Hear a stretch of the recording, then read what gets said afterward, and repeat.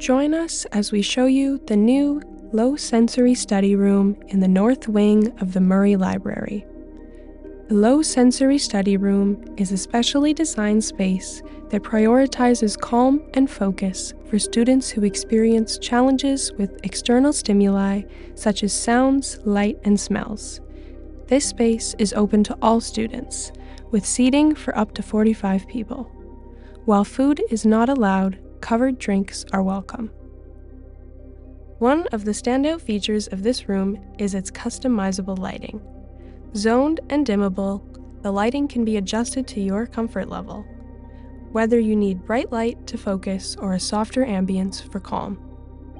The room offers a variety of seating options: armless lounge chairs with ottomans, perfect for individual study, to individual task lighting and movable acoustic privacy panels that create your own personal bubble, designed to keep distractions at bay. If you prefer a more traditional study setup, check out our individual study carols. Each station is equipped with plugins and lighting that you can control and a height-adjustable seat. There are also larger lounger options for personal study. They include storage cubbies, a movable tablet arm, and accessible plugins, so you can power up your devices while you study. Prefer natural light? Our window-facing study loungers give you a serene view while you work.